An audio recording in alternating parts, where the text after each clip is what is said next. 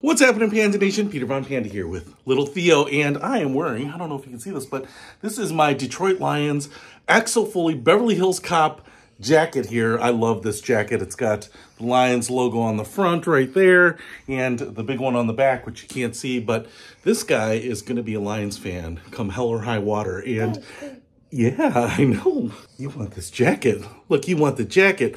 And they don't make this jacket for Toddler, so I thought maybe we could hack together a little tiny replica. So let's take a look at what I got and see if we can do it.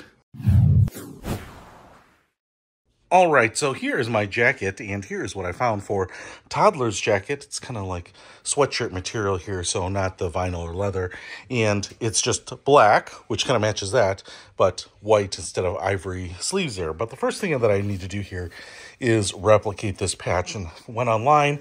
Obviously, I need it similar, kind of the helmet angling a little bit towards you, and smaller than that. So I found this patch online, which looks like a pretty good representation, but about half the size here. So if I go ahead and flatten this out and then put that guy right back there, all right, that should be pretty good. I'm not going to worry about the Detroit Lions name or anything, and I'm going to use Gorilla fabric glue to glue this to the back here. So I'm going to get that on, and then we will work on the front. All right, so I'm just going to give this a little healthy dose of this Gorilla fabric glue, which you can get anywhere. It's only about $4, so I don't want to go right up to the edge because I'm going to squish this down, and obviously don't want it running out the sides, but I do need to get it close to the edge so you don't have it peeling up or catching on stuff and kind of pulling away. You gotta have kind of strong hand muscles to keep squeezing this thing though. Stuff is decently thick, and I'm gonna go ahead and be pretty liberal here, but I wanna make sure I save some for the front facing patch. Just crosshatch pattern. Man, it's got a smell though. I wouldn't call it like acetone, but it's got some sort of fume. So make sure you do this in a well-ventilated area.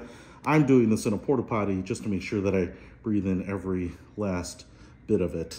All right, so once I get enough glue on here, I'm hoping the fabric glue flexes a little bit and is quite permanent because I don't want this coming off. All right, and now all I'm gonna do is sure this is nice and flat here.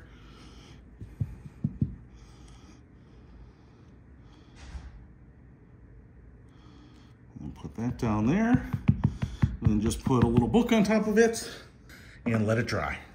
All right, so got the patch on the back. Now there is a patch that needs to go on the front here, and I found this little patch, and I think I'll put it just about there. Again, more of the fabric Gorilla glue to hold that in place, and then we will try it out and see if it works. And deliberately applying it, not going right up to the edge. I don't want it to bleed out.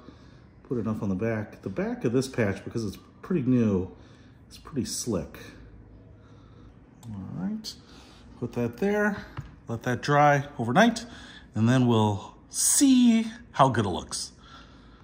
So this is the final product. I think it looks pretty good. It's not an exact replica. I could have probably found the letters to do Detroit Lions on the back too if I really wanted to, but I knew I wasn't going to find patches that were exactly the same or exactly the same size, but I think it's a pretty good replica that captures the essence of it. So you've got Axel Foley wearing it, you've got Jared Goff, Adrian Peterson, a lot of current and former Lions, and including these Detroiters right here, Peter Von Panda and Theo Von Panda. So if you want an Axel Foley jacket for your little one, you're probably gonna have to build it yourself, but I'll put links to the jacket in the description below so that you can pick it up and customize it any way you want. Peter Von Panda, out.